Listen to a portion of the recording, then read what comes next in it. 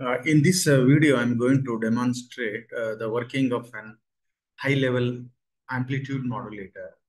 In high-level AM, the modulator produces a high power in the final RF amplifier stage of the transmitter. So usually, this is the stages here. This is the basic modulator diagram. And after that, we have a series of amplifier here. Then usually this will be the final RF power amplifier, and that output is fed to the this antenna. And this RF stage, it is of a class C amplifier. Yeah.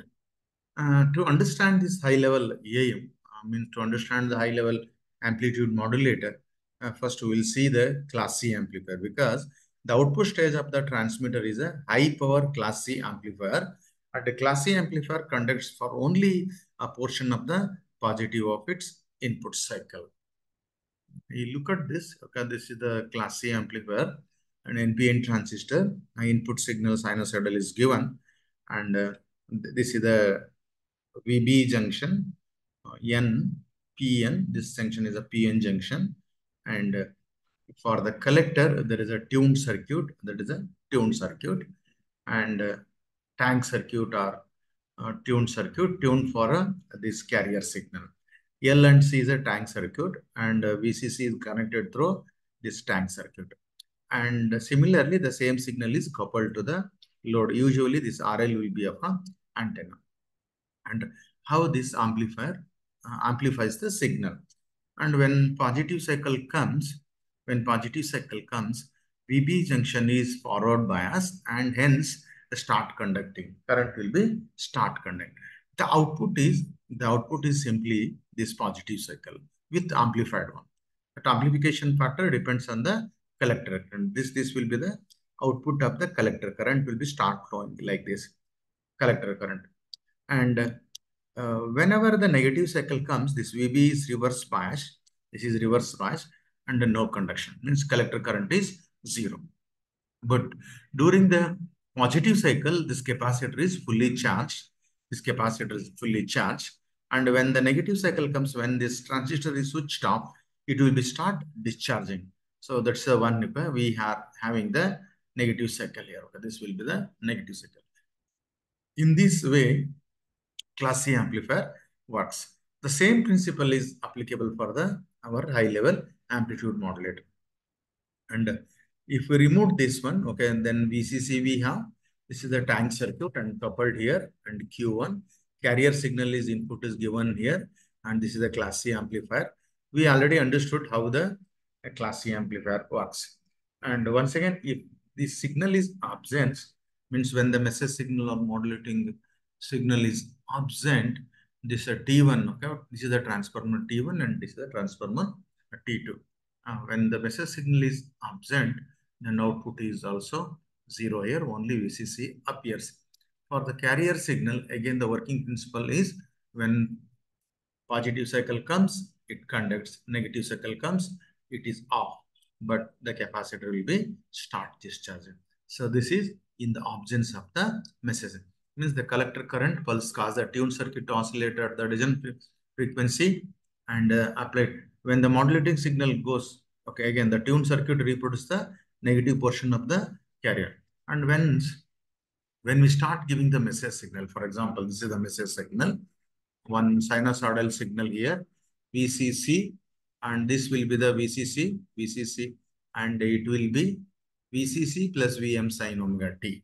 Okay, this when message signal is given here, this will be coupled to the secondary of the transformer, and it will be shifted above the VCC line. Okay, so this again VCC, whenever negative cycle comes, so this will be, means the collector current will be subtracted. I mean that whatever the voltage is, that will be get subtracted with this message signal.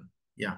And whenever the positive cycle comes with respect to VCC, it is get added up. Means this curve is VCC plus VM sin omega MT.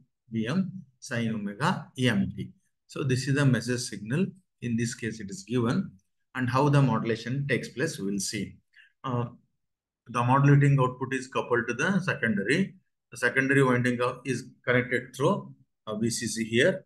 And if the modulating signal is 0, if entire signal is 0, then the voltage across the secondary T1 is 0. The class C amplifier output is simply a carrier. For example, in this case, this is the message signal is 0.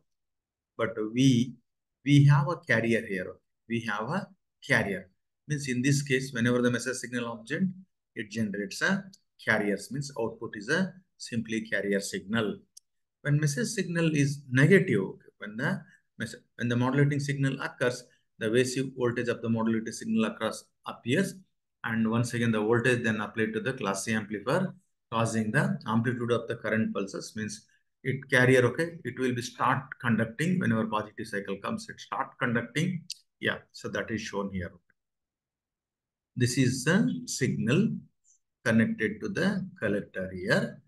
And whenever the positive cycle comes, means whenever we submitted the sinusoidal signal, the sinusoidal signal carrier, so carrier pulses, whenever the carrier pulses comes, like these carrier pulses are applied to this VB base emitter junction, it conducts only a positive cycle, means the collector current will be modulated here, okay. Collector current is modulated. In this way, it is modulated. Means what actually it is doing, it switch on, okay. It switch on only the positive cycle. You look at this point, it is a VCC. Yeah, VCC here, okay. It conducts only that direction. Whenever this cycle comes, means collector current is 0. Again, once at this comes, again there is a subtraction appears. Okay, this will be get subtracted here. This is subtracted in VCC minus this signal, that will be the one. Then transistor will start conducting by the carrier.